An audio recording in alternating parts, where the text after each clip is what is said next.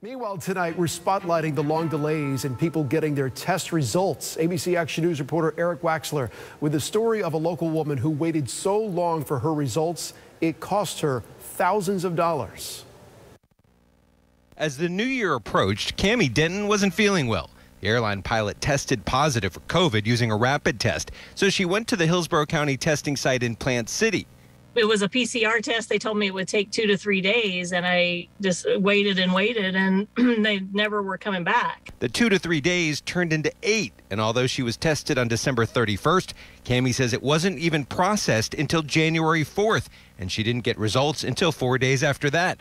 The PCR did come back negative, but the delay ended up costing her about $3,000 in lost pay. To get paid for the trip that I missed, I needed to turn in a positive PCR result, but I didn't have it to turn in, so it ended up being just, my own personal time off.